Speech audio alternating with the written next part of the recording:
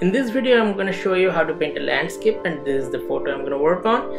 So this is a camelin cotton canvas which I have wrapped around an MDF board, and as a start I'm going to make a quick sketch.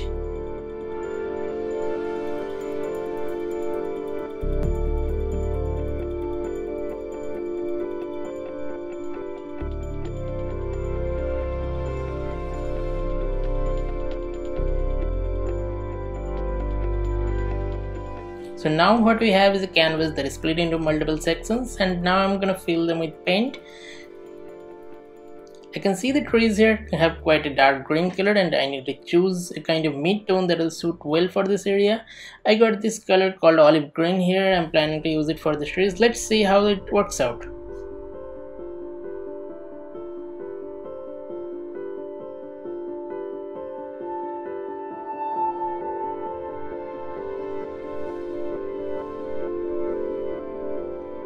This step of this painting is called blocking in. You can do this real quick, no need to make the colors completely solid. Slight variation in coloring intensity makes it look more natural.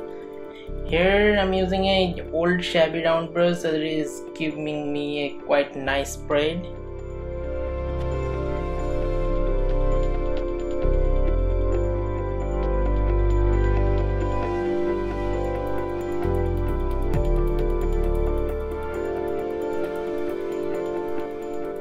I think the trees look quite fine in the olive green, so I'm gonna put the same color over there on the trees behind the meadows too.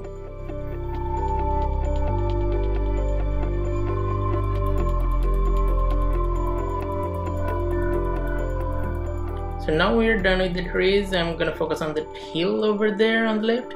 Let's just start with the same olive green again. I can see there is some slaty color on the top part of the hill, so I'm gonna mix a bit of Prussian blue and white as well.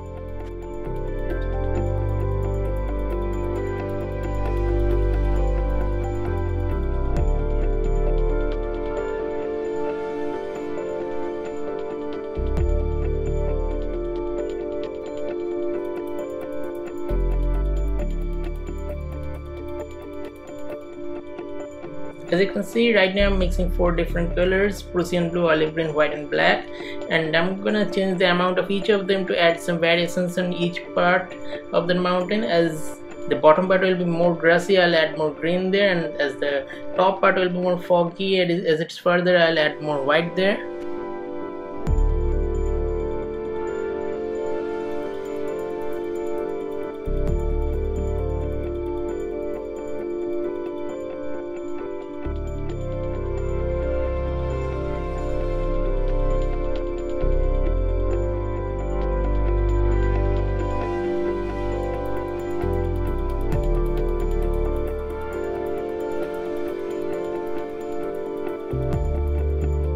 So now that we have covered all the mountains, we can start with the fields.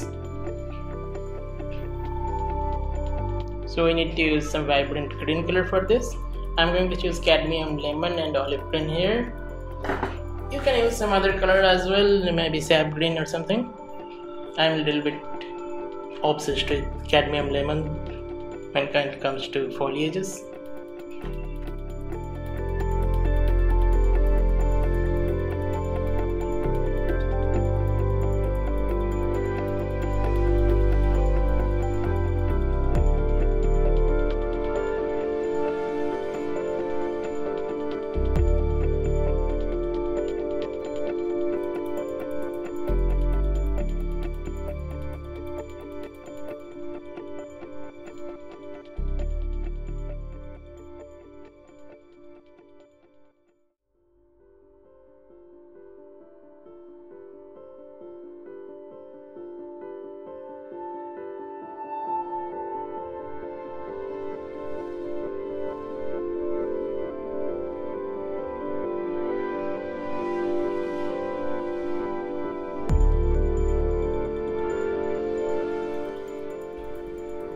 For making the sky, we are going to mix crimson lake, Prussian blue and a little bit of white.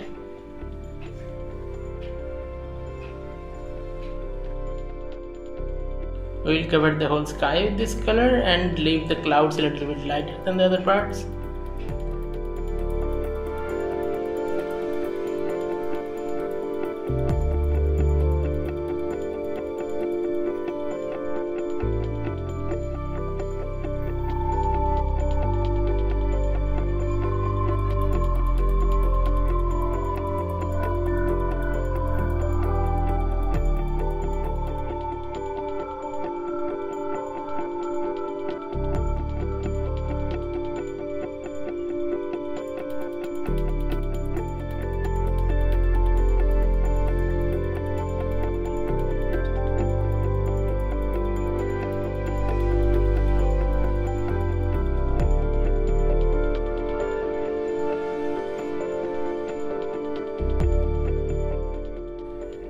So I'm going to leave the sky like this now.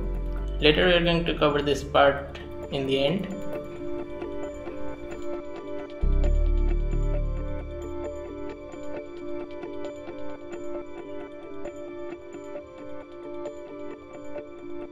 Thanks for joining everybody. Please to like, share and subscribe. Hope you liked this session. See you in the next one.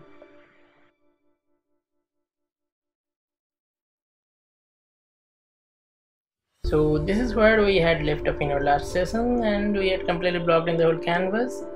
Now slowly I'm gonna add all those details. Let's start adding them from the farthest object here, and that would be the snowy mountains, right? We had covered the whole mountain in dark blue earlier, and now I'm gonna lay all the bright white snow all over it, and I'm gonna use the palette knife for that. Palette knives are quite cool when it comes to sharp edges like we have in mountains.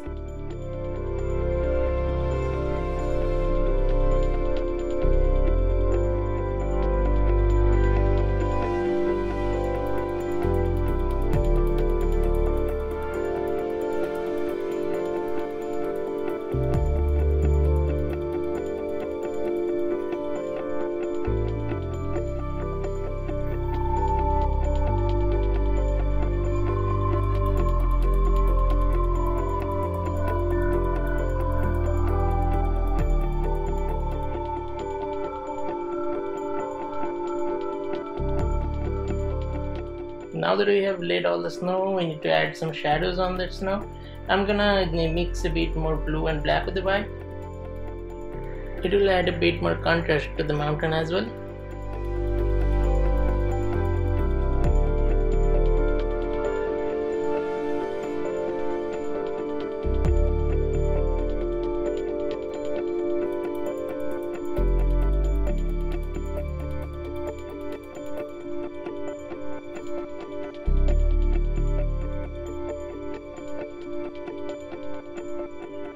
Now I'm going to use the liner brush to add some more details on the snow.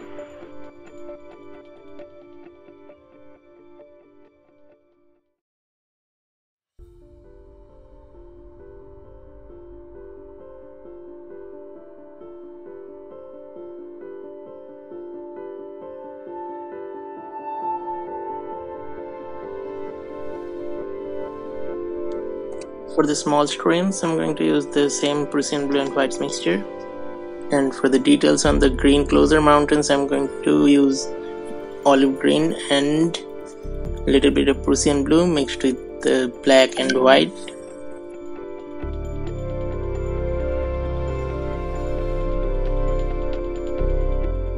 For the dark areas on these closer mountains, I'm going to mix the olive green and a little bit of Prussian blue and black.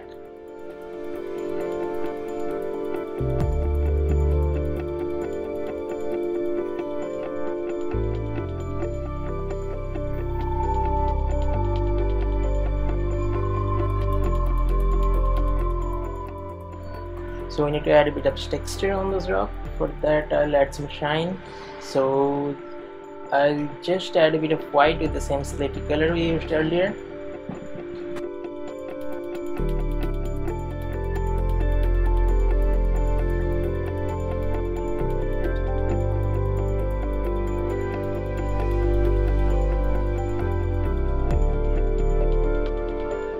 For making the streams and lines of snows a little bit prominent, I'll apply pure white.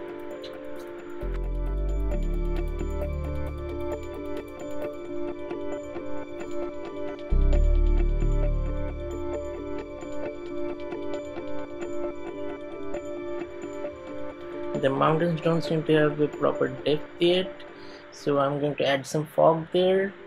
I'll mix white and matte gel medium with some black and crimson and Prussian blue.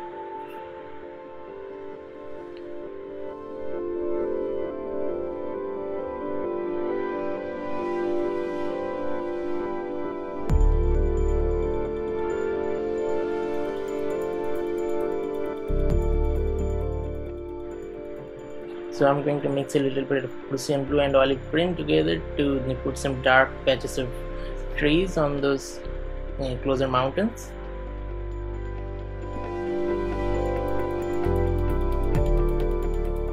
Now that we are done with the mountains, we can cover them with clouds.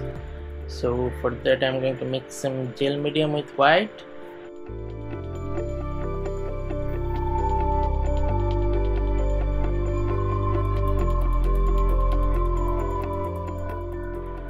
You need to blend that white properly with the sky and mountain. For that you need a large soft brush. I'm going to use a plate smooth base coating brush here.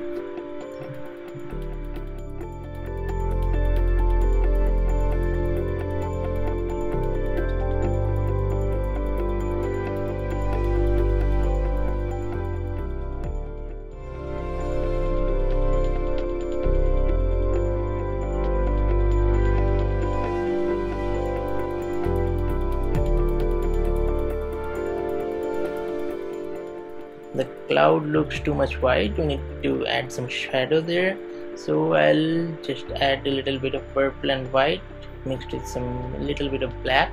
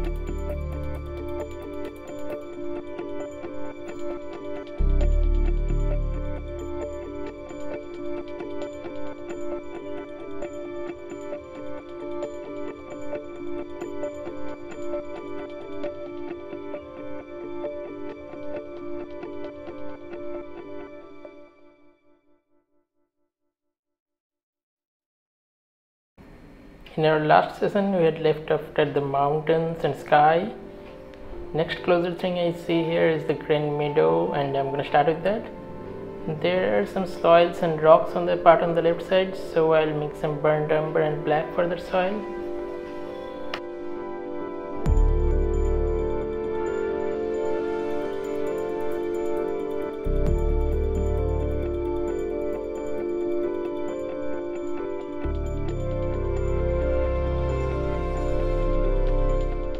Now I'm going to add some shine on those rocks.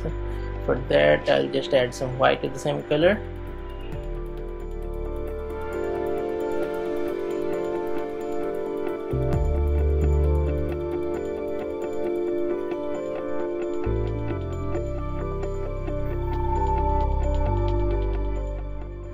So now I am going to add some shine on the grasses. For that I am going to use cadmium lemon and a medium thickness brush. Let's make the small grass area on the bottom of the forest. I'm going to make it a little bit bigger than it is on the photo. I think that will make it look better.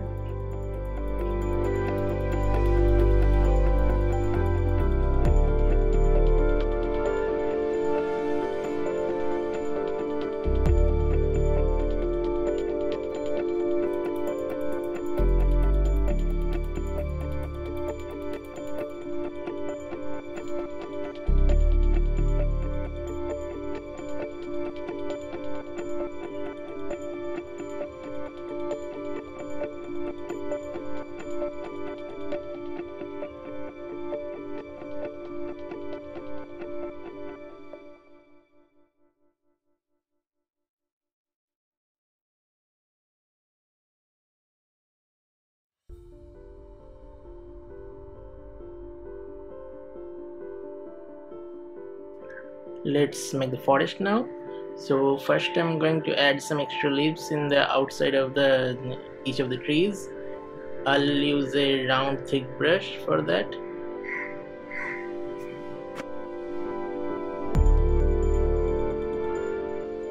So earlier I made the base of the forest using olive green. I'm going to add some noise on that with some black and olive green mixed together. I find the white Bristol fan brush is quite suitable for this job. If you want to spread the paint over a large area but you don't want it to be smooth, this brush is quite suitable for that.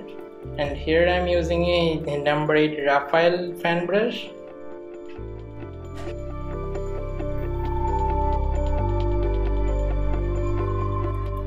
The bushes and the meadow are almost the same color as the forest, so I'm going to use the same color there.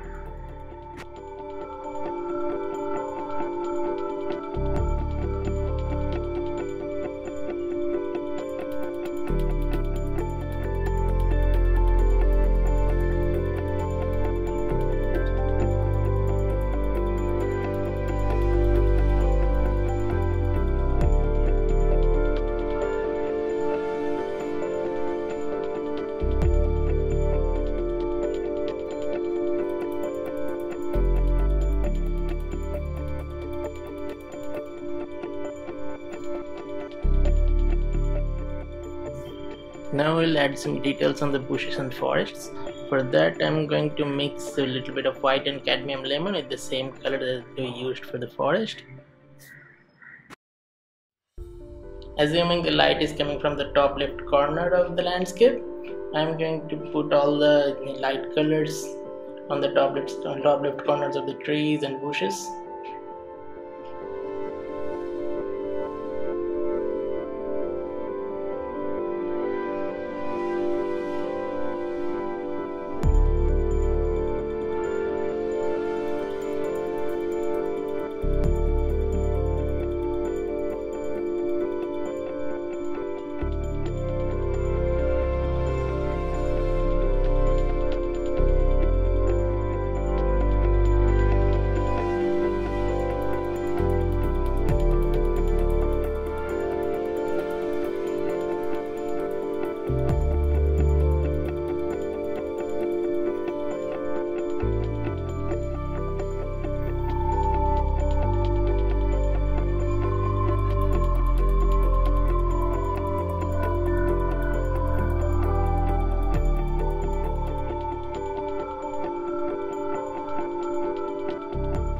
Now that we have painted all the light parts of the trees, I am going to mix black and olive green and put that in the bottom right corner of all the trees to give it a little more contrast.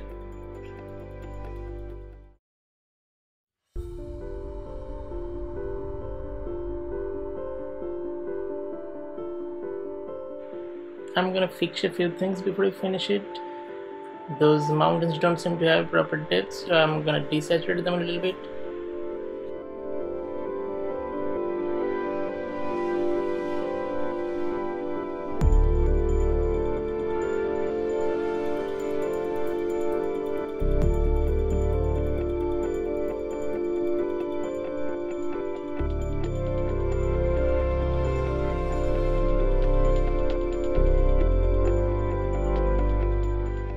I'll do something similar to the forest as well. They don't look as dark as it should be, so I'll mix some gel medium with some black and apply on there.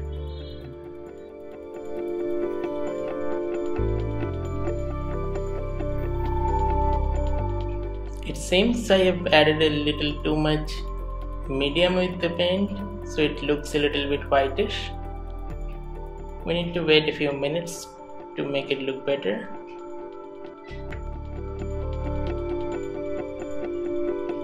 Now that it has dried, the forest looks darker than before. I'm gonna call this finished now. Thanks for joining everybody. Please do like, share and subscribe. See you in my next video. Bye for now.